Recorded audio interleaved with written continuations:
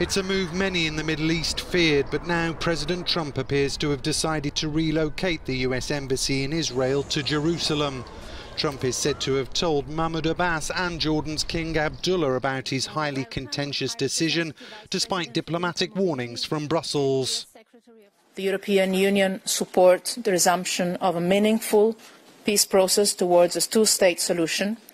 We believe that any action that would undermine these efforts must absolutely be avoided. A way must be found through negotiations to resolve the status of Jerusalem as the future capital of both states, so that the aspiration of both parties can be fulfilled.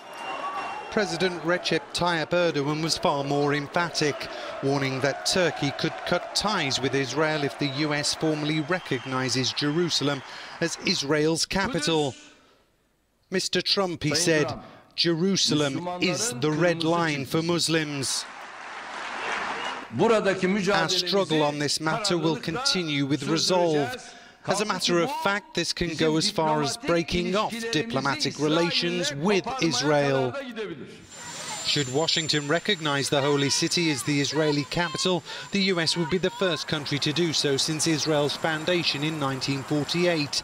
NBC's Ron Allen is in Jerusalem. We know that U.S. diplomatic posts in the region have been warned to be on alert for possible unrest. There are rumblings of protests in the Palestinian communities here, and the Israelis are talking about stepping up security and saying that, of course, they can handle any eventuality. The bottom line is that the region is on edge because President Trump is extremely unpredictable and no one knows what he will say or do.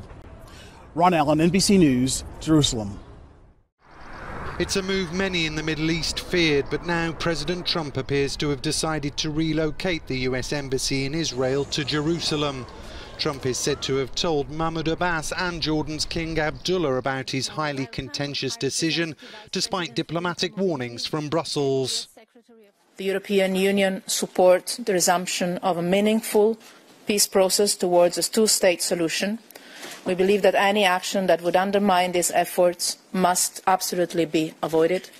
A way must be found through negotiations to resolve the status of Jerusalem as the future capital of both states, so that the aspiration of both parties can be fulfilled. President Recep Tayyip Erdogan was far more emphatic, warning that Turkey could cut ties with Israel if the US formally recognises Jerusalem as Israel's capital. Mr. Trump, he said, Jerusalem is the red line for Muslims. Our struggle on this matter will continue with resolve.